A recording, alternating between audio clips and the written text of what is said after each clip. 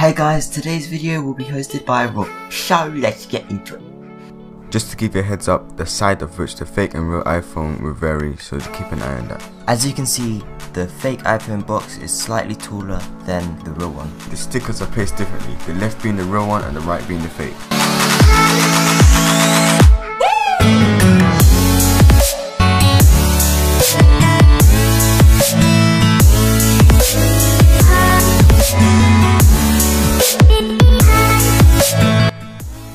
As we open the box, the iPhone is presented differently as the fake iPhone comes in a wrapper.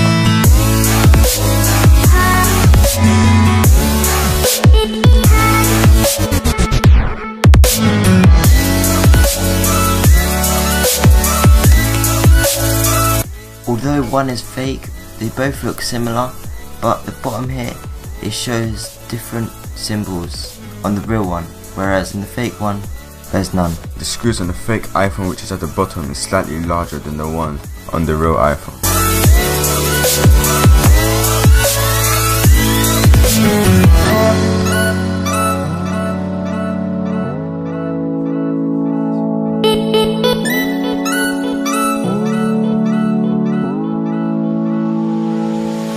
Over here, we see that the top section of the fake iPhone has a bump, whereas the real one doesn't, but don't get confused with the tempered glass.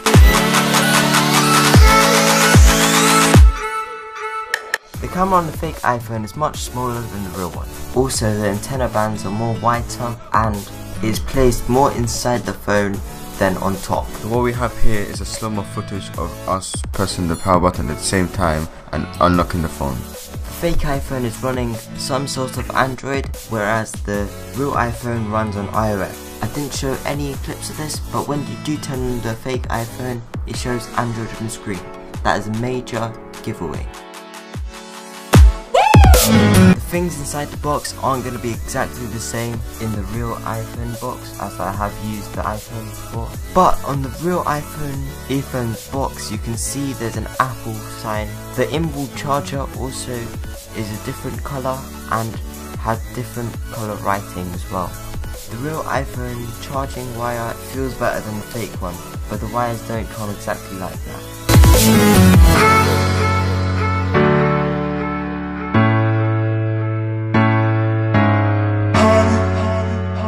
On the fake iPhone there is no 3D touch, and I found out that the fake iPhone has only 16 megabytes of data.